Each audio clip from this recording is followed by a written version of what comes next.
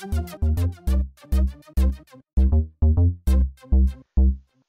what's up guys? I'm just doing a little camera and mic check. That's right, I got a new camera and I've got a new mic, and the camera's got a mic jack, so I should have a lot better audio. I also went out and bought a blue screen yesterday.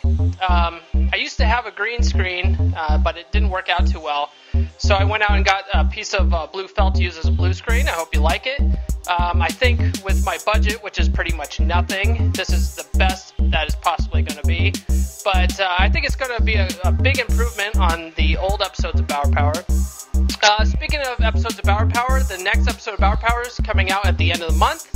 And it's not going to have all this cool new stuff. It's going to have the new camera, but I didn't have the mic, so the audio is kind of screwy. But still, it's better than nothing, and it's on full hard drive encryption, so I hope you like it. Anyway, that's enough of my test videos, and like I said, check back at the end of the month for the next episode of Bower Power.